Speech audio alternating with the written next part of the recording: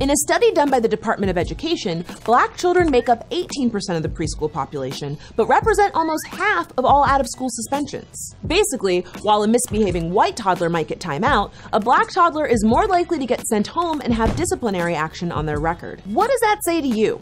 Before I even get into what does it say to me, I just want to talk more about your imaging. So you're using these pictures.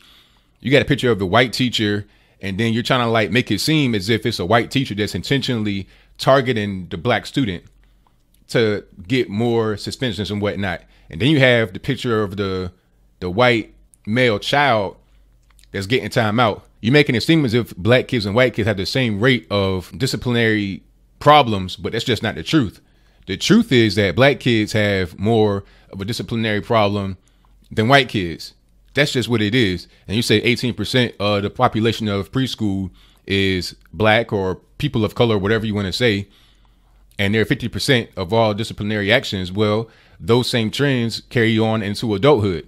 You got 13% of the population of the United States responsible for over half of all the murder in the United States. So who do you think is having these children and who's raising them? Some of the same people that go out there and commit a lot of the violent crime that people get locked up for all the time.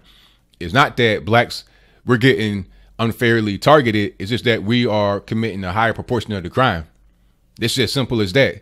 So when you say, what does it say to me? All it says is that a lot of these crime stats are true.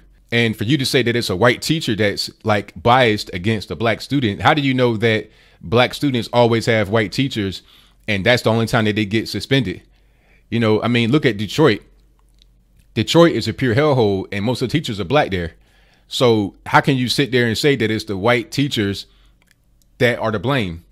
But I digress. Let's move on. For journalists who investigate these kinds of stats, they reach the conclusion that these suspensions are tied to teacher bias. In other words, teachers are more likely to see black children as threats to their classroom rather than just kids being kids. I mean, kids being kids are not going to just, you know, you got kids and they're going to be kids. They're going to be energetic. They're going to be hyperactive and everything else. But there's a certain level that you cross that it goes into disciplinary problems.